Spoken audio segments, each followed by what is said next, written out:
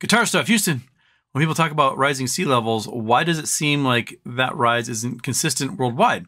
Do they just mean coastal erosion, or are they using the wrong words? Well, sea level rise is going to be equal everywhere because tides aren't equal everywhere.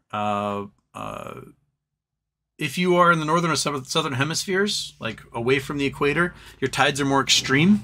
Like here in Seattle, we get 12-foot tide swings, no problem. Bay of Fundy in Canada can get like 30, 40, 50-foot tide swings. You go to Hawaii or Florida, it's like a foot. The tide's like this big. You'd barely notice it. But you get different effects based on if places are in bays or if they're on like a straight coast. If there's storm effects happening where low pressure systems come in and pull everything up, coastal erosion, like you said. Also, some places subside. So if you pump a lot of water out of the ground, places sink. Volcanic islands, if you get a whole bunch of magma in the magma chamber, it actually sinks the island. It depresses the land, so they can sink that way too.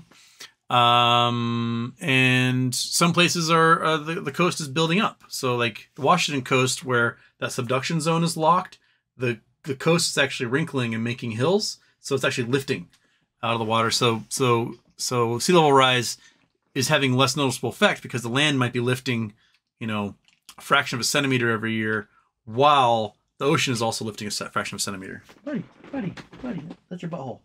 Don't lick your butthole. Don't lick your butthole. Yeah, don't lick your butthole. You don't need to do that. Okay. She's not licking her wound. Her wound is pretty good right now. That was her butthole. Just don't do it on cam, buddy. Hold off. Okay. Yeah, so like little tropical islands, you've got islands like those atolls that make those ring islands.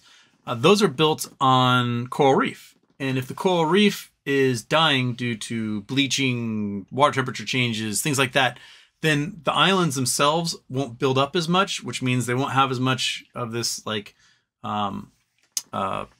sand from the broken down coral reef, limestone sands build up, and they can disappear. Get one good storm and nothing rebuilds the island, then the island's gone. So that's another thing that can cause to happen.